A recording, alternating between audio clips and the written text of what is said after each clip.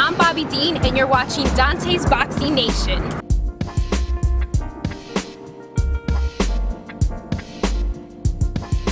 So what's next for Amir Khan? What is he working on right now? Do you know?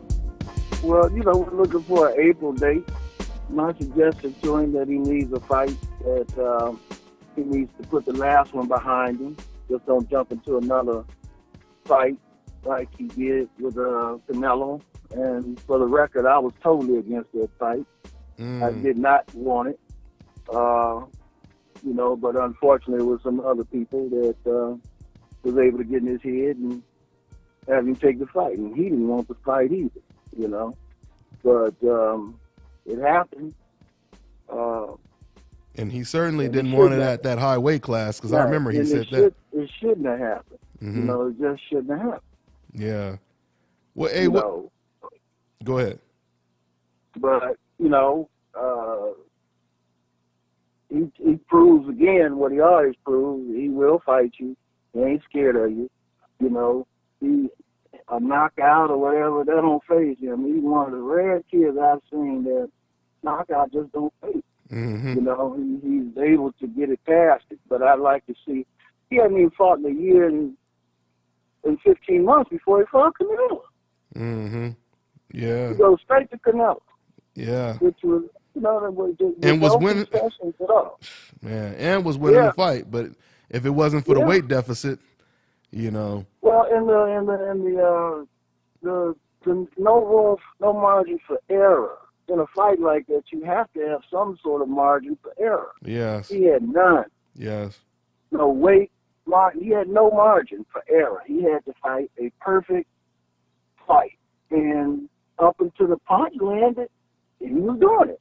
You know, the game plan was to make Canelo throw, give him only one punch at a time, do not stop on the ropes, keep him in the middle of the ring, set a good pace, try to get him deep into the rounds, and if he starts getting a little tired, then start putting your blistering combinations together.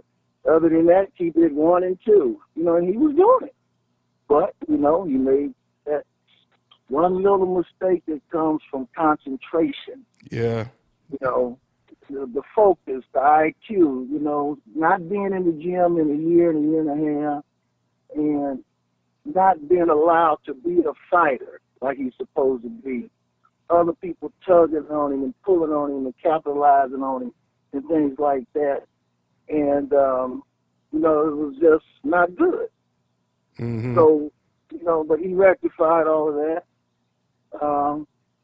And he made a lot of changes for the better.